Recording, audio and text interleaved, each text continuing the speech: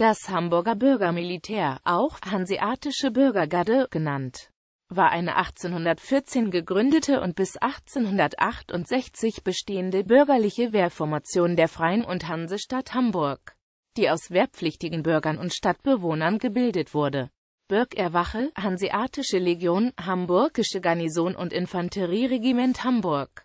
Das Bürgermilitär bestand, soweit es zeitliche Überschneidungen gab, neben anderen militärischen Formationen in Hamburg. Seine Mitglieder waren im Gegensatz zur stehenden hamburgischen Garnison nicht kaserniert. Die Gründe für die parallele Existenz beider Truppen sind unterschiedlicher Natur. Der Hanseat lehnte zum einen den regelmäßig das Offizierskorps bildenden Adel ab und verabscheute zugleich den zum großen Teil aus entwurzelten Existenzen zusammengesetzten Mannschaftsstand. Hamburg benötigte diese Truppen zwar, um im Krisenfall seine Befestigungsanlagen ausreichend besetzen und verteidigen zu können, wollte sich aber nicht alleine auf sie stützen. Das Bürgermilitär als zweite Einheit für den Kriegsfall war, zumal die Mitglieder selbst für ihren Kosten aufkommen mussten, insbesondere billiger als eine andernfalls erforderliche Aufstockung der Garnison. Da Hamburg faktisch seit dem Ende des 13. Jahrhunderts die Wehrhoheit besaß, spielten andernorts verfolgte Zwecke der Volksbewaffnung keine Rolle, wie zum Beispiel die Absicht, den Fürsten außenpolitisch kein Mittel zur Verfolgung von Machtansprüchen in die Hand zu geben.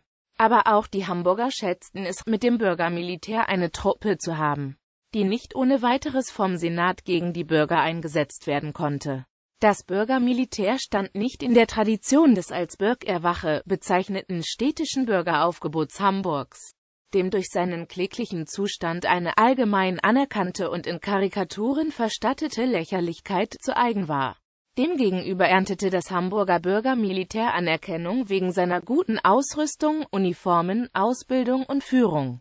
1843 nahm es an einer Zusammenziehung des X. Armeekorps im Raum Lüneburg teil, wobei die Kavallerie geradezu die Bewunderung der versammelten Militärs erregte. War das Offizierskorps des späteren Bürgermilitärs eine Domäne der Kaufleute und Großbürger, so rekrutierten sich die Offiziere der Bürgerwache noch vornehmlich aus dem Mittel- und Kleinbürgertum. Anführungszeichen. Das Bürgermilitär war im Unterschied zur Bürgerwache ein Element umfassender Volksbewaffnung, also eine Miliz. Eine Bürgerwache war demgegenüber eine vornehmlich polizeiliche Aufgaben wahrnehmende Einheit, die eher der Sicherung der gesellschaftlichen Verhältnisse diente als der Verteidigung gegen äußere Feinde. Die Bürgerwache bestand bis 1810 und wurde unter der französischen Besatzung aufgelöst. Die Hanseatische Legion war eine von dem zwischenzeitlichen Befreier Hamburgs Oberstettenborn, parallel zu den Vorläufern des Bürgermilitärs gegründete Freiwilligentruppe, die in den Kampf gegen Napoleon ziehen sollte. Sie kämpfte nicht zuletzt wegen der Furcht des Senats vor den zurückkehrenden Franzosen unter russischer Fahne, um keinen Vorwand für Vergeltungsmaßnahmen gegen die Stadt zu geben, und setzte sich in der Folge nicht nur aus Hamburgern, sondern auch aus Bewohnern Bremens und Lübecks zusammen. Mit dem Beitritt zum Norddeutschen Bund 1867 gab Hamburg seine Wehrhoheit auf und musste zunächst 2 Bataillone der preußischen Armee aufnehmen. Das Hamburger Kontingent zum Bundesheer des Deutschen Bundes wurde aufgelöst und die Mannschaften und Unteroffiziere der Hamburger Garnison in das neue Infanterieregiment Hamburg Nr. 76 übernommen. Daneben konnte das Hamburger Bürgermilitär noch ein Jahr bestehen, bevor es schließlich 1868 aufgelöst wurde. Die anderen Truppen in Hamburg im Bild. Geschichte. Gründung. Schon während der napoleonischen Besatzung betrieben unter anderem David Christopher Mettler-Kamp und Friedrich Christoph Perthes die Schaffung einer schlagkräftigen Truppe für den geplanten Umsturz nach der Niederlage Napoleons in Russland. Die auf Neutralität gerichtete Politik des alten Senats führte nämlich dazu, dass Hamburg nur sehr eingeschränkt Hilfe von außen erwarten durfte, wie sich bei der erfolgreichen Belagerung der Stadt durch Wandamme im Mai 1813 zeigte. Mettler-Kamp wurde in der Folge Kommandeur der Hanseatischen Bürgergarde, die im Gegensatz zur Hanseatischen Legion, die auch am Krieg gegen Frankreich teilnahm, nur für die Befreiung der Hansestädte eingesetzt werden sollte. Sie nahm an der Belagerung des von Marschall Davis besetzten Hamburg teil und ritt nach dessen Abzug an der Spitze der von General Bennigsen geführten Truppen in die befreite Stadt ein. Bei Diskussionen, ob die alte Bürgerwache wiederbelebt werden oder ein Bürgermilitär geschaffen werden sollte, verwiesen die Befürworter einer bloßen Bürgerwache auf die Beeinträchtigung der Erwerbsmöglichkeiten durch den Wehrdienst und wandten sich gegen eine stärkere Militarisierung Hamburgs. Hingegen verkörperten die aus dem Feld zurückgekehrten Offiziere der Bürgergarde, denen die Bürgerwache als ein Relikt aus der Vergangenheit erschien, den Geist der Zeit. Mettlerkamp erhielt deshalb am 3. Juni 1814 den Auftrag, die Bürgergarde neu zu organisieren. In der Konkurrenz von sich nach dem Krieg auflösendem Bürgermilitär, fortbestehender und konkurrierender Bürgerwache und zurückkehrender Hanseatischer Legion scheiterte er zunächst, bis der Senat am 10. September 1814 die Militärpflicht in Hamburg schuf, wonach alle Bürger und Einwohner sowie deren Söhne vom 20. bis 45. Lebensjahr dienstpflichtig waren. Die Reform wurde gefördert durch den kläglichen Zustand der Bürgerwache und deren allgemein anerkannte und in Karikaturen verstattete Lächerlichkeit. Seine Legitimation bezog das Bürgermilitär aus den Erfahrungen der Freiheitskriege. Das Hamburger Bürgermilitär ist sowohl in Hamburgs besonderer Verfassung als in der 1813 wiederhergestellten allgemeinen deutschen Volksbewaffnung gegründet. Mochten auch die Auffassungen über den Wehrdienst sehr verschieden in monarchischen und republikanischen Staaten sein. Aber dennoch ist und bleibt das Waffenrecht des freien Mannes tief in der deutschen Natur begründet. Neben manch unschönen Zwischenfällen, vor allem mit dem Bundeskontingent, bewährte sich das Bürgermilitär während des Hamburger Brandes von 1842. Während die Verwaltungsorgane der Stadt sich entscheidungsschwach, führungslos und inkompetent zeigten, zogen viele Menschen plündernd durch die Stadt. Wo freilich die Bürgergarde, namentlich das Amphische Korps, in genügender Stärke zur Hand war, da gelang es mit geringer Energie, jedenfalls aber mit der blanken Waffe, die Räuber zu Paaren zu treiben. Anführungszeichen. Es sprach für die Autorität der Offiziere und die Einsatzbereitschaft der Gardisten, dass sich angesichts des heillosen Durcheinanders in der Stadt und des Versagens der politischen Führung das Bürgermilitär nicht dem allgemeine und kopflose Retten und Flüchten aller Einwohner Hamburgs anschloss.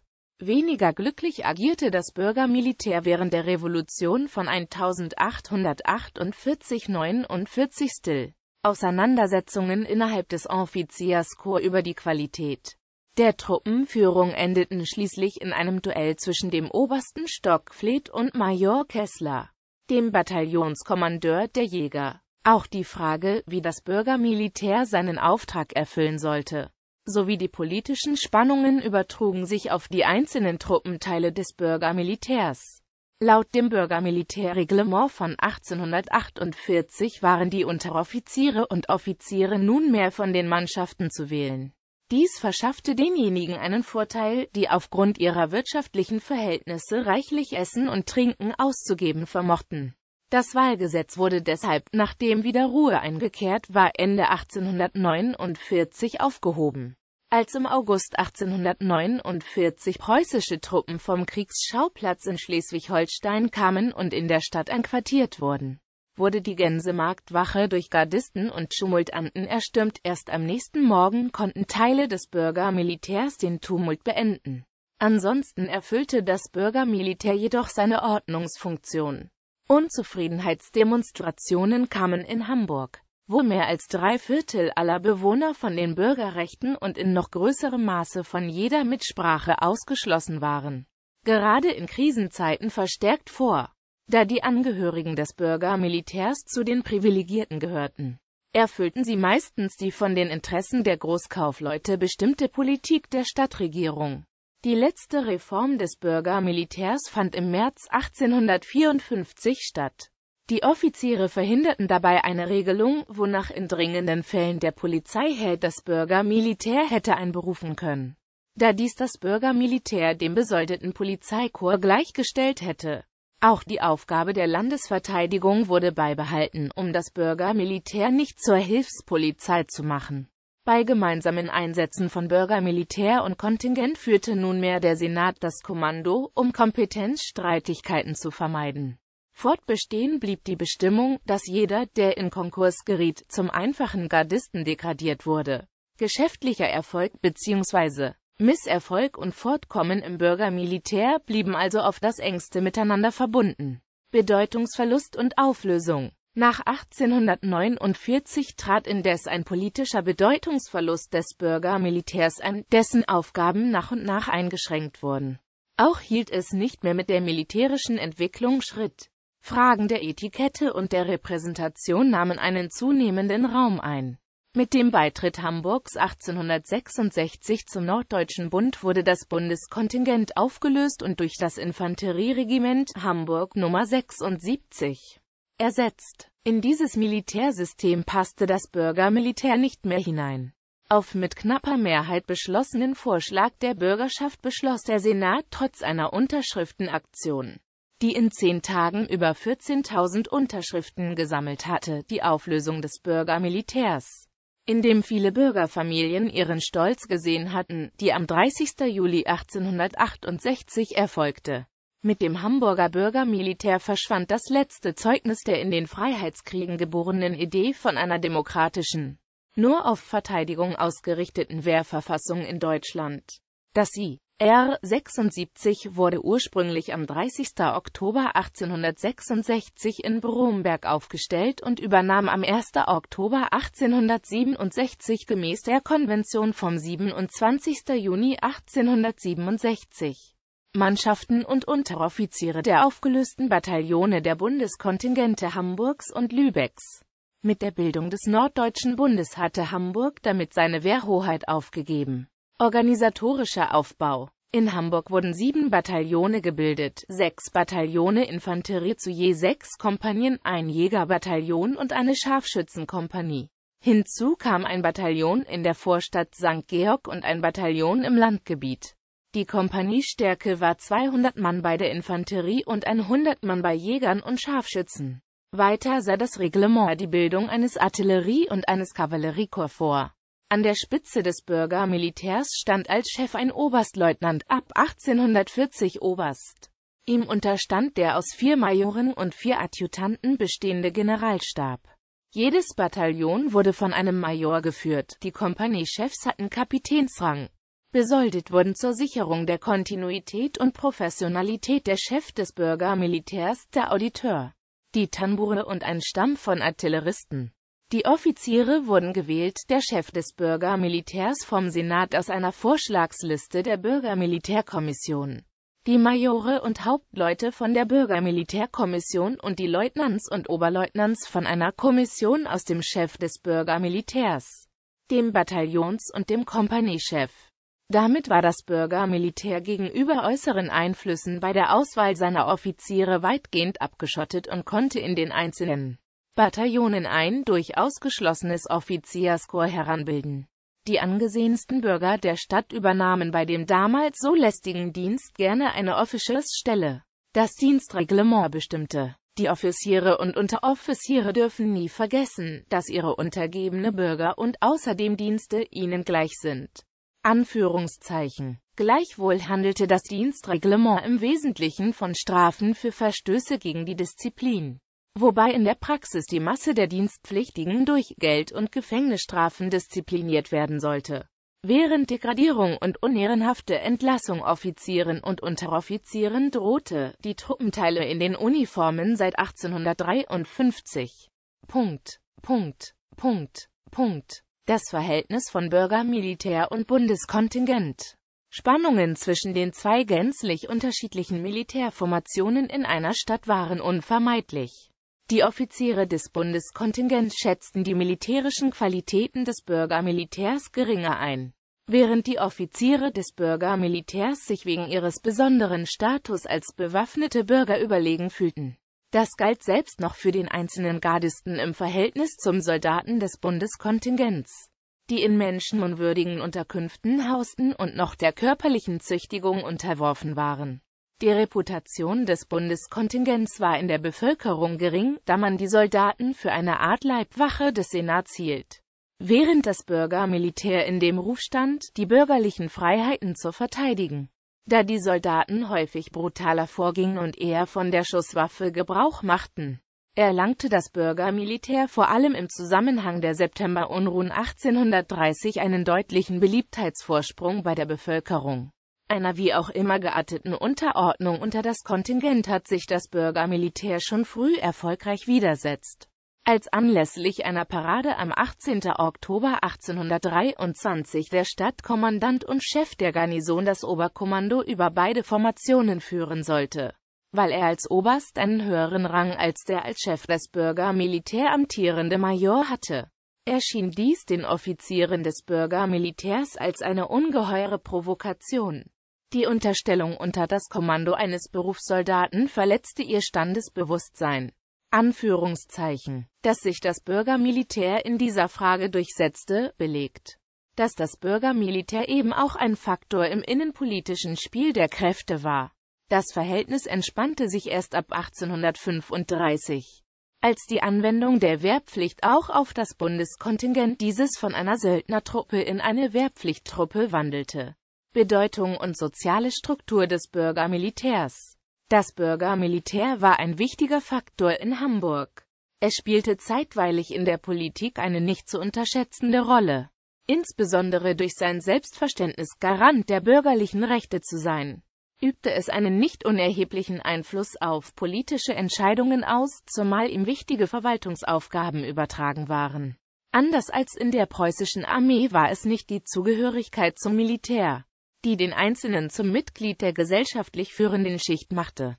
In Hamburg waren die Kaufleute die tonangebende Gruppe und sie fanden sich zahlenmäßig stark im Offizierskorps wieder und pflegten ihre Kontakte in den auf Bataillonsebene gebildeten Offiziersvereinen.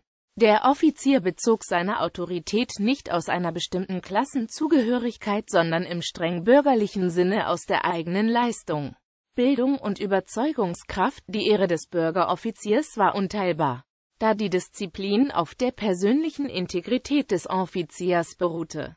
Wurde keine Unterscheidung zwischen Ehrverstößen des Offiziers im Dienst und im Privatleben gemacht. Das Duell war im Bürgermilitär als Mittel der Wiederherstellung der Ehre akzeptiert. Unter den Offizieren des Bürgermilitärs herrschte ein Korpsgeist, der den Ausschluss von Abweichlern aller Art verlangte. Die Offiziere wurden mit der Zeit zum eigentlichen Rückgrat der Bürgergarde. Ihr Gruppenbewusstsein, das sie in ihren Offiziersclubs pflegten, ist weithin dadurch gekennzeichnet, dass sie den Ehrbegriff der Berufsoffiziere übernahmen. Auf Bonität wurde großer Wert gelegt. Wer in Konkurs fiel, verlor seinen Offiziersrang. Die in Hamburg führende Gruppe der Fernhandelskaufleute majorisierte das Offizierskorps. Wenn Angehörige der klein- und unterbürgerlichen Schichten ihren rechtlichen Status in der Stadt verbessern wollten, mussten sie das Bürgerrecht erwerben. Die Voraussetzung für den Erwerb des Bürgerrechts bildete die Mitgliedschaft im Bürgermilitär, wie auch die Verpflichtung, die Stadt zu verteidigen. Bestandteil des Hamburger Bürgereides war allerdings, stellten die Kosten für Uniform und Ausrüstung eine bedeutende Ausgabe dar. Besonders aufwendig waren die Uniform und Ausrüstung der Kavallerie. Bei den Offizieren der Kavallerie waren alle Metallteile der Uniform vergoldet. Der unterschiedliche Aufwand bei der Uniformierung bildete zugleich eine Schranke für die Aufstiegsmöglichkeiten vieler Mitglieder des Bürgermilitärs und begünstigte die soziale Abschottung der Freikorps. Andererseits bot die Offiziersuniform der Freikorps reich gewordenen Hamburgern, die nicht zu den älteren Kaufmannsfamilien gehörten, eine Gelegenheit, mit jenen zu konkurrieren. So bemerkte der Abgeordnete Ferdinand Leis bei der Debatte in der Bürgerschaft über die Abschaffung des Bürgermilitärs, dass viele der Anhänger der Truppe die hohe Stellung, die sie in der Gesellschaft einnehmen, dem Bürgermilitär verdankten. Auch sonst grenzten sich die Freikorps Artillerie, Jäger und Kavallerie deutlich gegenüber der Infanterie ab. Die Freikorps entschieden zudem, wen sie aufnehmen wollten. Bei der Kavallerie musste der Aufzunehmende von unbescholtenem Ruf und ein geübter Reuter sein.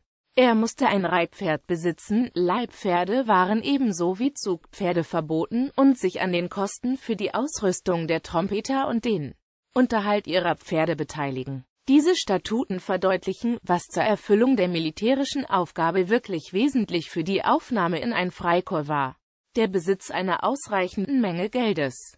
Anführungszeichen. Die Kavallerie bedeutete den Gipfel des Aufwandes.